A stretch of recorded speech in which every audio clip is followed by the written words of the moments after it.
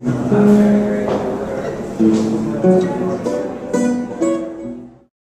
a gig before me. What was that like for you?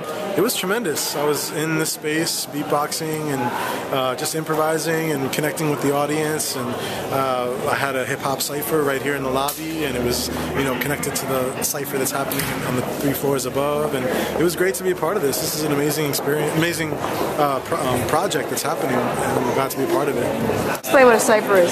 A cypher is just a circular formation of people improvising together, whether it's rhyming, you know, rapping together, beatboxing together.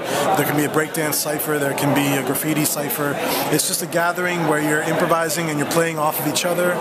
It's a way that people would tell stories with each other and improve your skills and test out what you're doing. And it's just it comes up from the hip hop community, but it's interesting that we're here at this exhibit called The Neighbors, because that's kind of what this exhibit is about as well. Just people ciphering, people coming together in a public space and just connecting.